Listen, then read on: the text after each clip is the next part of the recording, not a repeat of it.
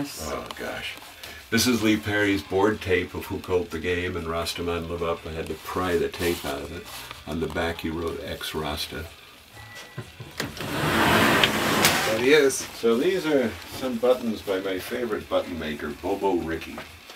And I found these in 2001, and I went back a couple of years later and put the word out that I wanted to meet him. And at 11:30 at night, there's a knock on the hotel room door, and this guy is standing there, and he's got a coat hanger hanging off his shirt collar with 224 buttons.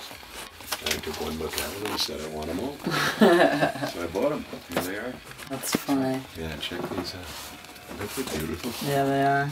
Is that Bob and Rita's wedding picture right there? Yeah, on a cheap piece of crap towel, printed by Rita herself for sale in Ocho Rios on Bob's 50th birthday in '95. That's hilarious. And don't go anywhere, we were just starting. I thought we were going this way.